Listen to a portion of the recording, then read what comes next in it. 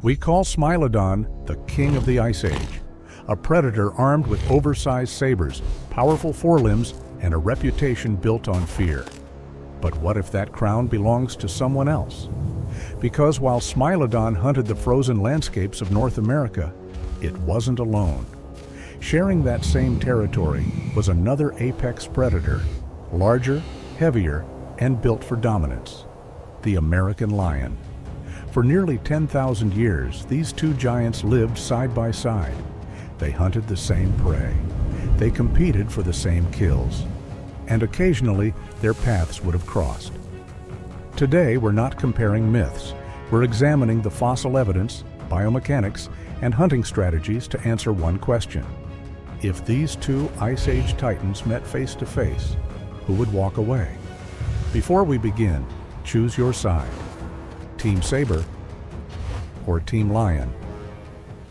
The American lion, Panthera atrox, was not just a bigger version of today's lions. It was one of the largest cats to ever exist. Standing over 4 feet tall at the shoulder and weighing up to 420 kilograms, this animal was built like a living battering ram. Its skull was massive, its jaws were powerful, and its brain-to-body ratio suggests a highly adaptable predator. Unlike ambush specialists, the American lion was a generalist hunter. It chased prey across open plains. It relied on endurance, coordination, and raw strength. This was a cat designed to overpower opponents, not just surprise them.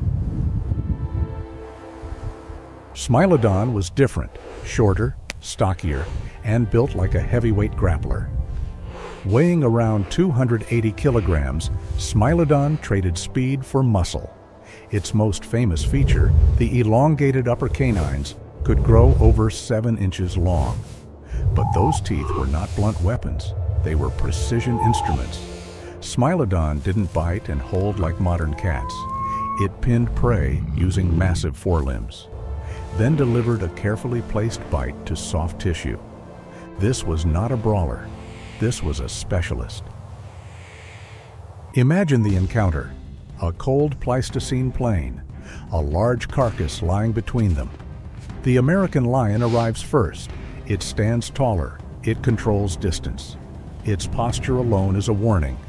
Smilodon responds differently: low to the ground, forelimbs tense, waiting for the opening.